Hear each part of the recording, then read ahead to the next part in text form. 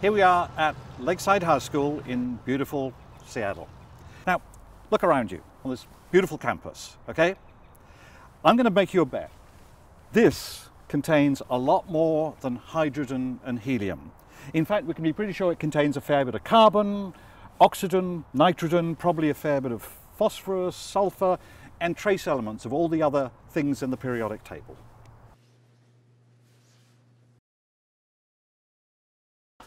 This is the periodic table. You can see all the elements we were just talking about. So here's the problem. There's hydrogen, there's helium. In a universe that had only hydrogen and helium, what could you make? Well, you certainly couldn't make all the stuff out there. You couldn't make a planet, you couldn't make a laptop, and you couldn't make my friend Raoul. Nor could you make my living friends over here. So this is a real problem. Where did all those other elements come from? And the answer is, they came from stars. So far, our stories have been about a universe that's cooling down. And that cooling down was really important because it allowed matter and energy to separate from each other, and it created the forms of matter that we've seen so far. But now we need to talk about ways in which the universe began to heat up. And that is something that happened inside stars. It was that heating up process that allowed stars to cook all the other elements that we've seen around us. And that's why stars are sort of the stars of this part of the story. The nearest star to us is our sun. At the surface, the sun is 5,800 degrees Celsius, but at its center, it's 15 million degrees. Now, think about that. Water boils at about 100 degrees Celsius. That's about 373 degrees above absolute zero, the coldest temperature there is. So the center of the sun is about 40,000 times hotter than boiling water. At these enormous temperatures, protons have a huge amount of energy. And as we saw in the last unit, they smash together really violently, and eventually they fuse to form helium nuclei. Now, that's pretty hard, but here's the problem. There's carbon up there. It's got 6 protons in the center. You can see the 6 above the carbon.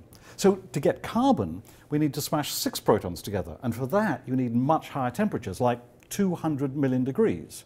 And now let's go on to iron. Where's iron? There's iron. 26 protons. So now you need to smash 26 protons together to get iron. And to do that, you need temperatures as high as 3 billion degrees.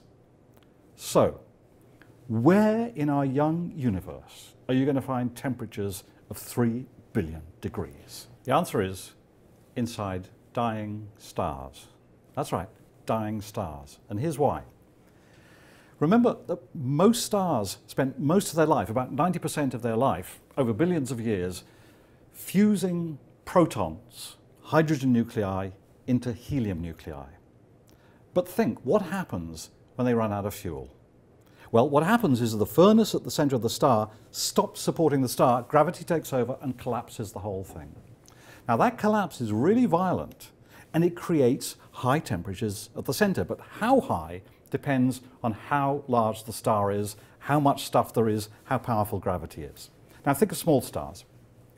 A small star doesn't have much pressure at the center, it burns hydrogen slowly over billions of years at low temperatures, and it lives a very long, slow life. And when it dies, eventually it runs out of fuel, it'll just slowly fade away, like a dying campfire.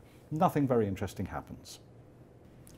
Larger stars are much more interesting. They create higher temperature at their cores, they burn hydrogen much more violently, and when they run out of hydrogen and collapse, they generate much higher temperatures, up to 200 million degrees. Now you may remember, that's the temperature at which you can fuse 6 protons to form carbon. So they start burning helium to form carbon. Now, when stars run out of helium, things start moving faster and faster.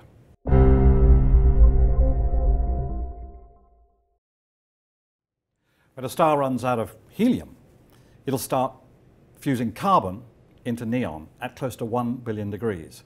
And then in a whole series of collapses and new fusion processes that get faster and faster and faster, it fuses neon into oxygen, then oxygen into silicon, and finally at 3 billion degrees, it fuses silicon into iron, and that's as far as the process can go. I'd like to read to you Cesare Emiliani's wonderful description of the final few million years in the life of a dying huge star.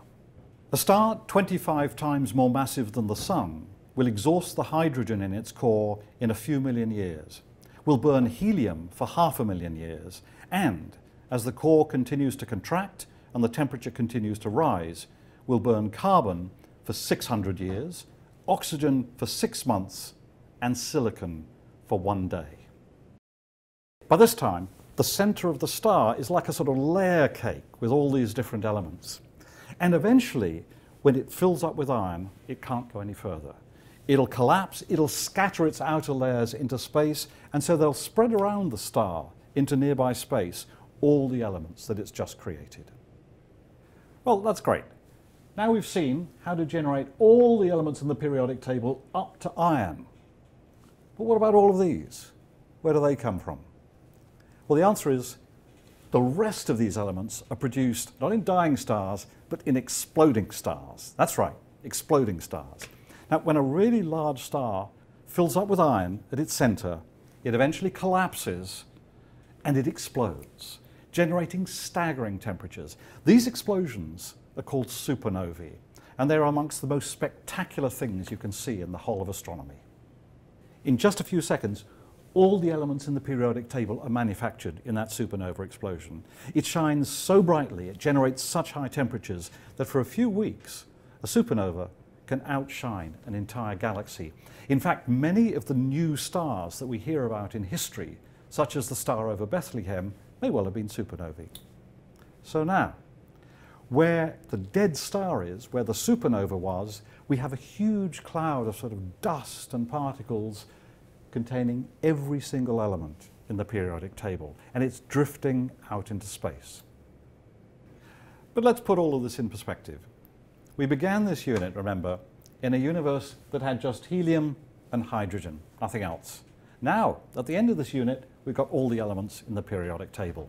But the truth is that even after billions of supernovae and billions of years, helium and hydrogen make up 98% of the atoms in the universe. All the rest makes up just 2%. So you may be thinking, what's the big deal about that? Well, that 2% is actually a huge deal. Without it, you couldn't make my friend Raoul over here, you couldn't make me, you couldn't make you. So it really makes a difference. And that's why in this course, we call the creation of new chemical elements the third great threshold of complexity.